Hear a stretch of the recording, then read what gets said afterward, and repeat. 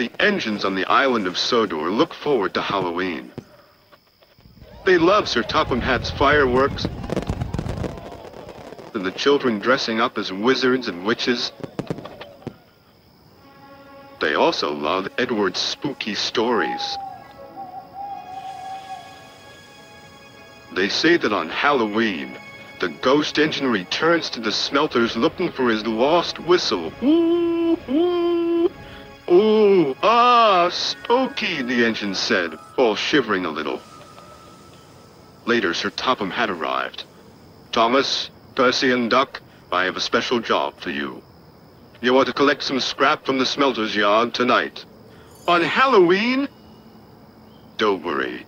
You will be back in time for the fireworks. Percy isn't worried about missing the fireworks, teased Thomas. He's a scaredy engine. I am not called Percy, but he was a little. At the smelters, all Percy could think about was Edward's ghost engine. Thomas knew Percy was scared, so he teased him even more. What's that up there? Thomas squeaked. Is it a spook? It's just a piece of twisted scrap, Percy said nervously. Isn't it? Thomas was having fun. He kept on teasing Percy. Careful the ghost engine doesn't get you, Thomas said. There's no such thing as ghosts, snapped Percy. Duck felt sorry for Percy. Nobody's brave all the time, said Duck. But I'm not a scaredy engine, Percy insisted. The job was nearly complete. Well done, the yard manager said. Now I'll need one engine to finish up. Duck wanted to pay Thomas back for all his teasing. Please, sir, he said. I'm sure Thomas will mind staying. Of course not, Thomas boasted. I'm not a scaredy engine. So Duck and Percy left.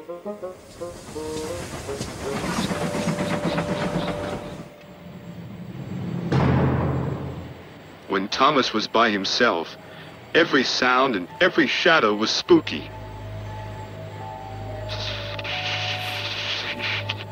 He was beginning to feel very scared.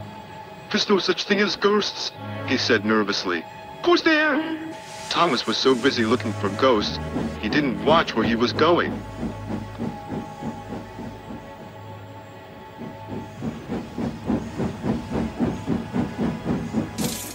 The chains felt like ghost fingers. Something's got me! Thomas wheeshed and set off an old steam whistle.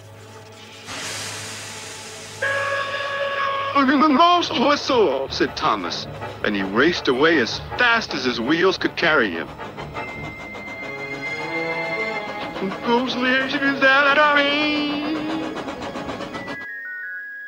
It was naughty of Thomas to tease you, Percy, said Duck. He was only playing, said Percy. I hope he hurries up. I wouldn't want him to be late for the fireworks. He's after me! I don't think you'll be late, said Duck. Duck and Percy joined the other engines for the fireworks. Where's Thomas? Percy asked. He'll miss all the fun. It would serve him right after all his teasing, Duck said. But Percy was worried. He went to look for his friend.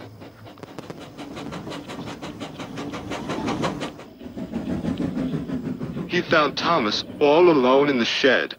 Are you all right, Thomas? He said. Yes, I'm sorry I teased you, Percy, Thomas said. Duck was right.